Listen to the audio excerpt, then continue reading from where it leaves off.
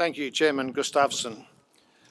Her Excellency the Honourable Barbara Baker AC, Governor of Tasmania, RMC Chairman Mr Stig Gustafsson, Under Secretary of State Mr Peltonen, Professor Don Chalmers AO, TT Line CEO Mr Bernard Dwyer, RMC CEO Mr Mika Niemanen, esteemed guests, ladies and gentlemen.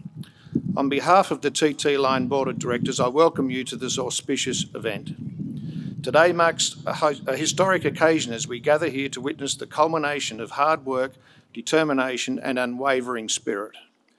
We're about to embark on a journey that symbolises progress, innovation and the limitless potential of human endeavour.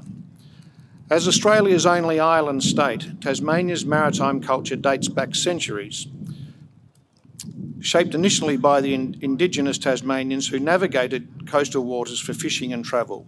European explorers later introduced new maritime traditions, leading to the development of our ports and trade routes. The ship which is about to be launched stands as a testament to the dedication of countless individuals who have poured their hearts and souls into its design, construction and preparation.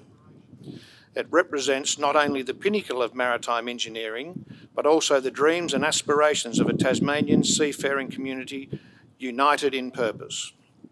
To RMC, naval architects, shipbuilders, craftsmen and women who have dedicated so much of their time and skills, we thank you for making this possible. As we prepare for the launch of this vessel, let us reflect on the challenges overcome, the milestones achieved and the bonds forged along the way. Each system on board bears the mark of excellence and craftsmanship that has brought us to this momentous day.